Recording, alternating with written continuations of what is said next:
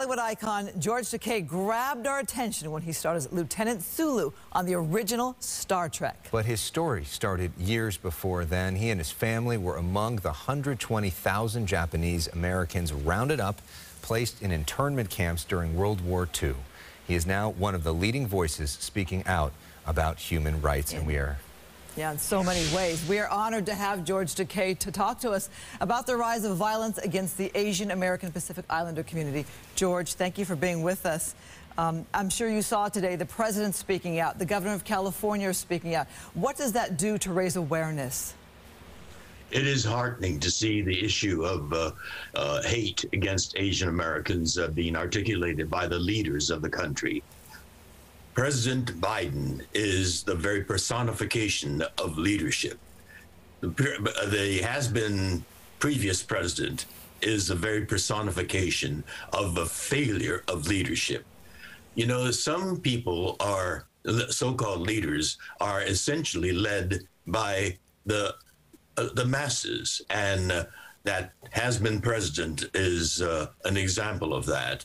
But President Biden and Vice President Harris are exemplifying what real leadership is all about. That strong statement that he made a few nights ago, saying that hate against Asian Americans is absolutely intolerable and has got to stop. Let's talk for a moment about you and your personal history as somebody who has such a personal experience with internment. There are some people that are watching this right now that may not know that much about that experience, and teaching that experience has been one of the causes of your life. What's the most important thing you want people to know about that time in American history and what we can do to prevent something like that from happening again? Well, currently I have a book out titled "They Called Us Enemy." After the bombing of Pearl Harbor, with no basis in fact, all Japanese Americans on the West Coast were categorized as enemy aliens. We were neither.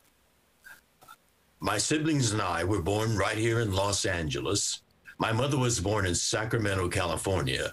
My father was born in Japan, but was brought to San Francisco when he was a boy, and he was reared, educated, went to college in San Francisco. We are a Japanese American family. But after the bombing of Pearl Harbor, the United States government saw us as the same as the people that bombed Pearl Harbor, and we looked exactly like them. And we were approached with suspicion and fear and outright hatred, simply because we look like the people that bombed Pearl Harbor. And so with the categorization of us as enemy alien, soldiers came to our home, banged on the front door with their fists, and forcibly ordered us out of our home. There were 10, we call them concentration camps, because they were precisely what concentration camps were. Barbed wire fences, sentry towers, machine guns pointed at us. And they had no evidence of the so-called crime that we committed of looking like this. They had no evidence. There were no charges. And in this justice system, we have a right to know why we are being arrested. No charges.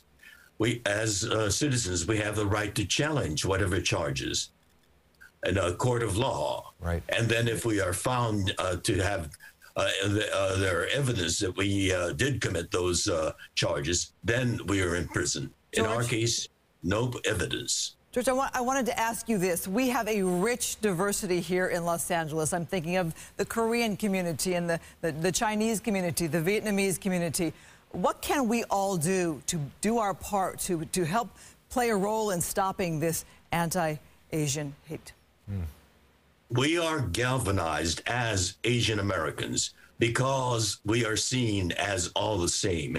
We are all diverse. We come from many different cultural heritages, many generations, many degrees of Americanization. And yet we are seen as Asian Americans. And so we politically must function as Asian Americans, and in a combined voice, as a chorus, we are dealing with this issue, particularly in Atlanta, when the northern Atlanta sheriff said this is a crime of sexual addiction. It is, again, the same old mentality of compartmentalizing it so that the Asian American aspect of the crime is ignored. Right.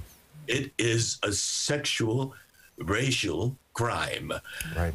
Asian women, in many American men's eyes, is the personification of sex. And yes, he was sexually addicted to Asian women, and that's why he believed that he behaved as he was. Right.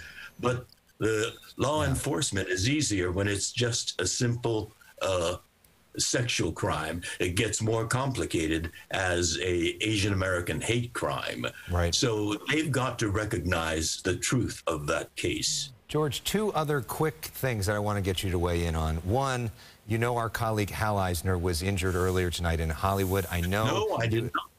Oh, you did not? What happened to him? Oh, okay. I thought you had seen that. He unfortunately was hit by a car that came up onto a sidewalk in Hollywood, and he's in the hospital tonight. I'm sorry to share that news with you. I thought that you had seen that in our previous segment. I just was wondering if you could share some of your well wishes with Hal, who's watching this tonight from the hospital. I most certainly do. I saw that the latter part of the reportage, but I didn't know Hal was involved in it.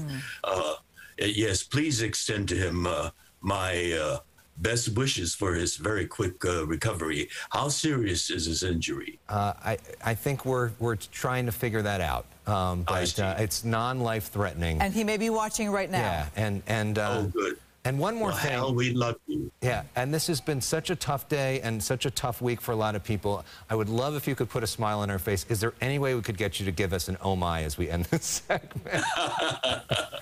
Well, oh my, Hal, of all people, alive and vital and always friendly. We want you back quickly. And I'll give you the what we call the Vulcan greeting on Star Trek. But I'm in quarantine, so I've added another touch to it. Live long and prosper, and stand back. Stand back. Stand back. You are great. We appreciate you so much. We appreciate your perspective and that you took time to be with us today. Thank you so much for those words for Hal as well. Live long and prosper, George. Thank you.